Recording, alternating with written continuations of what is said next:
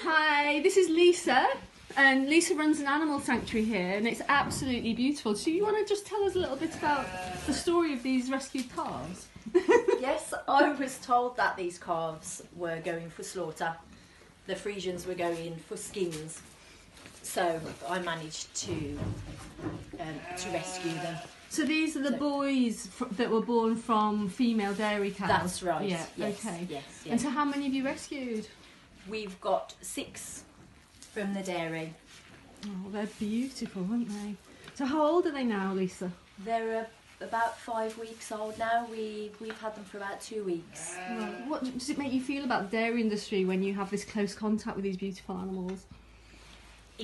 It's just heartbreaking. They are so loving and affectionate, and people don't really realise. They suckle on your fingers and like they're suckling. now. Yeah, it's such a shame because they should be with their mums.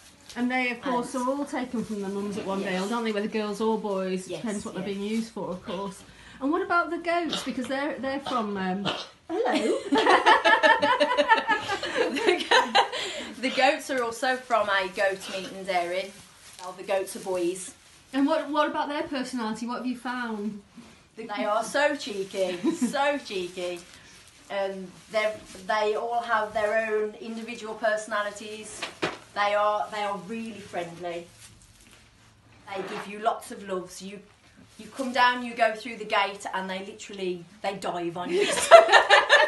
Did you see the goat beside me? He wants to get in on the action. It just will not do talking about calves. We're going to talk about goats. As you can see, they are really friendly. They are friendly boys. And it's nice that they're friendly with each other, isn't it? And of course you've got ducks and turkeys and sheep and horses outside. Yes. So it's like a little mini heaven, isn't it? Yes. I just love them. Oh. I love them so much. What would you say to people watching this who still drink milk? If you were to come and to witness how they are and how loving they are, I think they would probably think twice. Yeah. And so, folks, just try vegan.